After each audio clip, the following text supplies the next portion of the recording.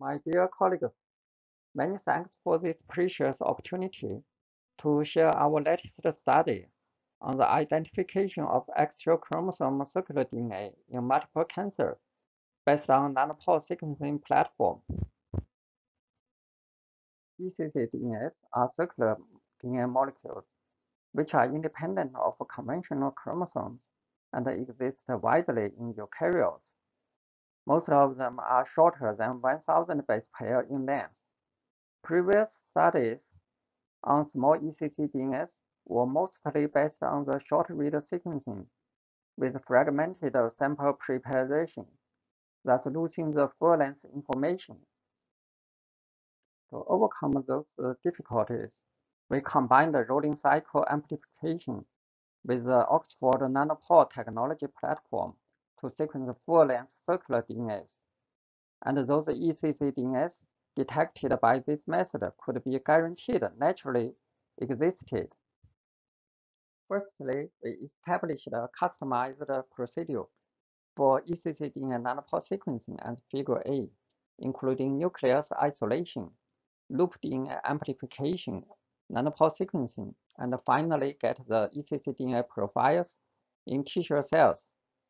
As we can see, only naturally formed circular DNA can be amplified and sequenced, and then the identified eccDNAs could be further validated by PCR and single sequencing.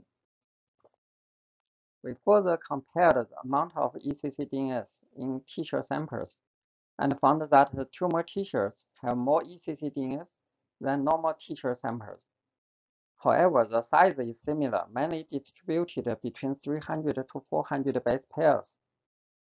The chromosome distribution of eccDNA showing some high-frequency positions on chromosomes 3 and 6. Notably, in some samples, eccDNAs were found to contain the full-length eukaryotic translation elongation factor 1 gene with 2 enhancers, which indicated additional gene copies and more expression opportunities.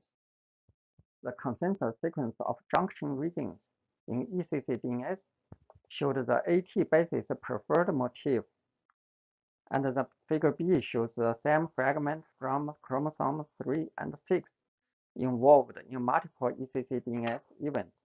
Moreover, the mitochondrial DNA fragments also contributed to the formation and evolution of eccDNA, suggesting mitochondrial fragments might cross the nuclear membrane and fuse with the DNA in the nucleus. Unlike the tissue samples, the eccDNA profile in plasma shows different distribution at 119 base pair and 315 base pair. Moreover, small eccDNAs in plasma were mostly from chromosome 1 and 2 without a positional preference. By comparing the genomic component of plasma eccDNA with tissue samples, we found the proportion of some elements such as 3' UTR, SANS, CpG island significantly different, but the motif sequences were consistent with the tissue samples having AT-based preference.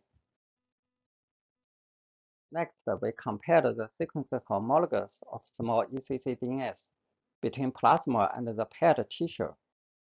Some shared eccDNAs were identified and validated as biomarkers, among which the MEP1A associated small eccDNA was detected in all cancer patients, but not in normal people, indicating that the small eccDNAs can be used as a liquid biopsy marker for tumors.